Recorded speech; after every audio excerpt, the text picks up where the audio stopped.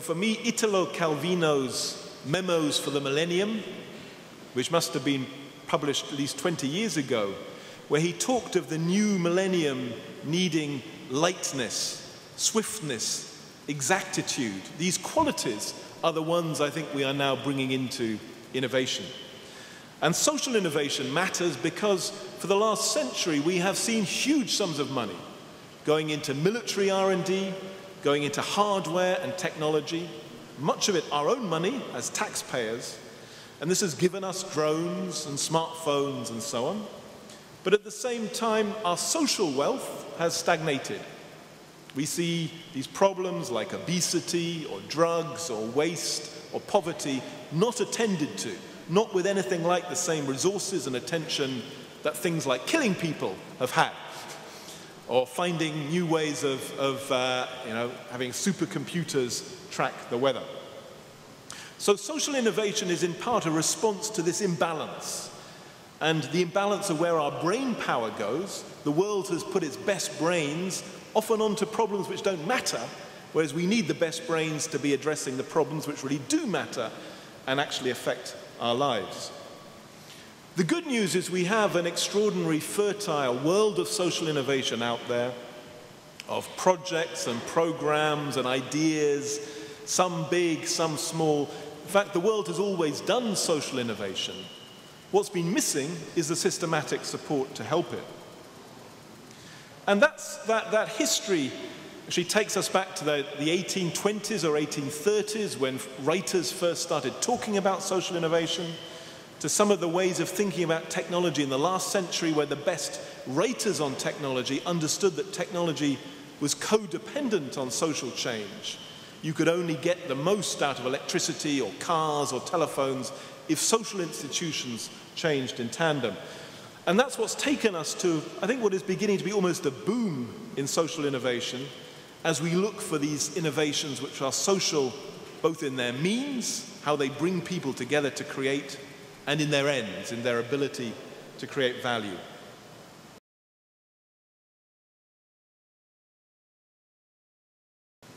Now, what all of that means, for me, is another sort of metaphor around bees, that in every society, every city, there will be many people with creative social ideas, good solutions, but what they usually lack is the connections to what I call the trees, the big institutions with power and money, sometimes in business, sometimes finance, sometimes government.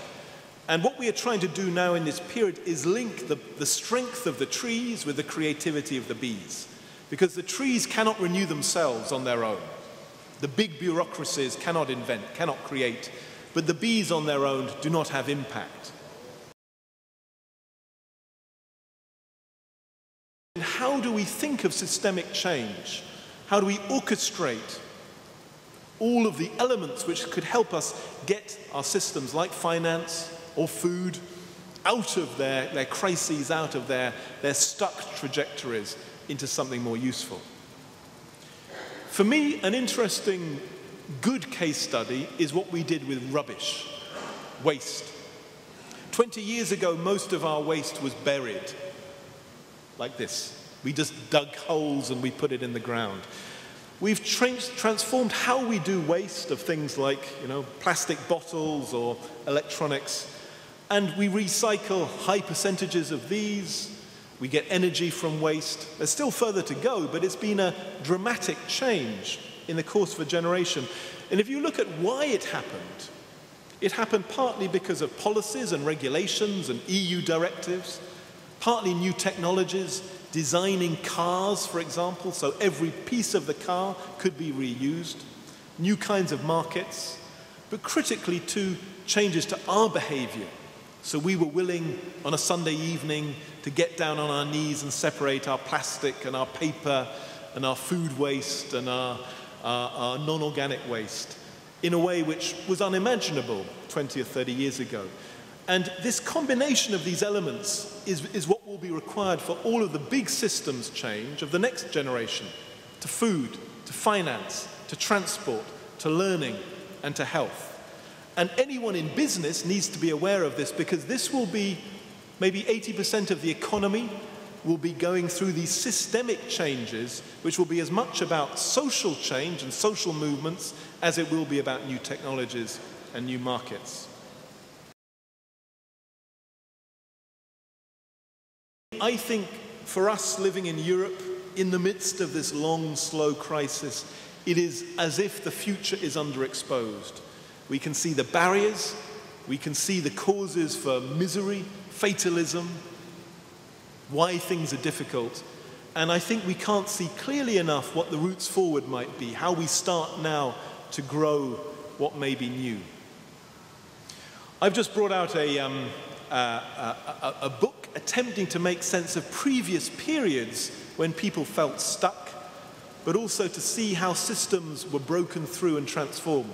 So in the 1930s, for me, the really good examples were how countries like New Zealand and Sweden responded to the financial crisis, initially for a few years of just stasis, and they were stuck and frozen, but then reinvented, entirely recreated everything from welfare states to economic models to business models, and with extraordinary success, and unlocked a huge amount of value. The final thing I want to say really comes from this quote, which I use in the book, which seems to me the essential question for us as we look ahead. It comes from Canada. And in this story, there is a shaman, an old shaman in the Inuit, who meets a small boy. And the shaman tells the boy that within himself he has two bears. One is a cruel, warlike, violent bear, and a hunter, and the other is caring and compassionate and loving. And the little boy asks him, which of these bears will win? The boy is very frightened by this story. And the shaman tells him, whichever one I feed. Now, for me, this is the central question about our innovation systems and indeed about our economies and societies. In innovation, which kinds of innovation do we want to feed?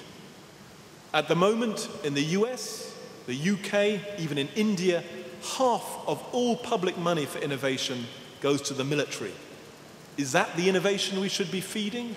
Is that what we most need? I don't think so. And in our society and economy, what kinds of business do we want to feed? What kind of economy, what kind of activity do we want to feed? We have a choice. And the future for me is there to be made.